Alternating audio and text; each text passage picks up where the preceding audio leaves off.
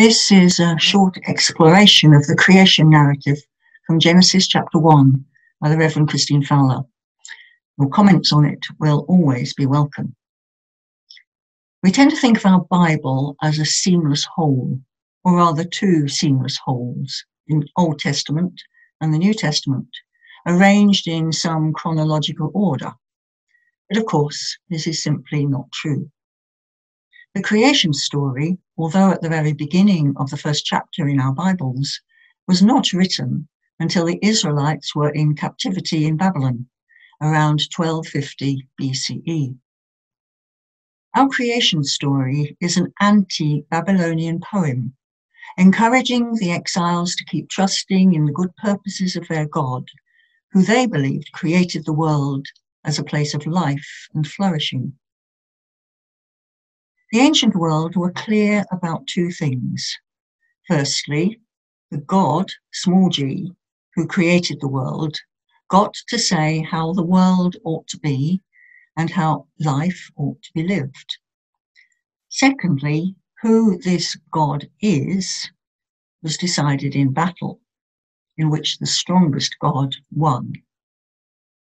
The Babylonian creation myth was based on the chief god Marduk, who created the world from the body of two other conquered gods.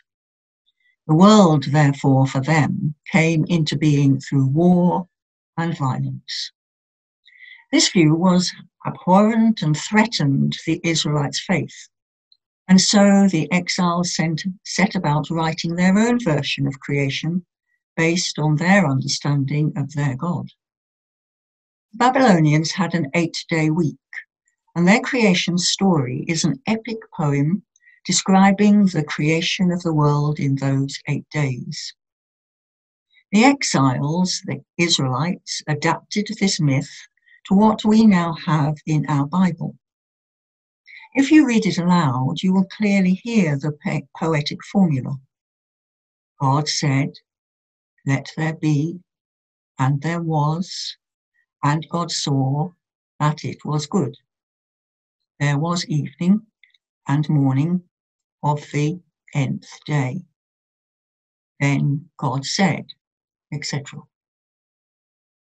But look at days 3 and 6. They are different.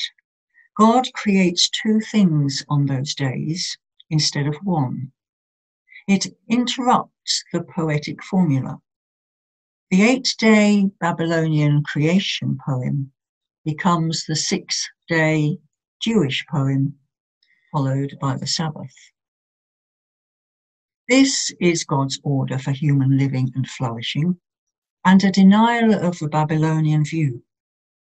In the Babylonian myth, cosmic order required the violent suppression of the feminine and was mirrored in the social order of the time by the subjection of women to men and the subjection of people to ruler.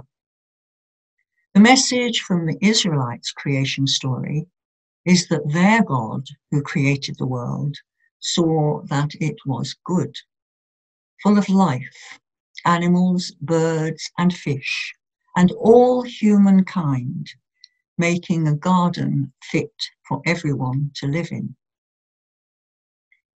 In the Israelites' mind and in their creation story, life would prevail, not death or suffering. Thank you for listening.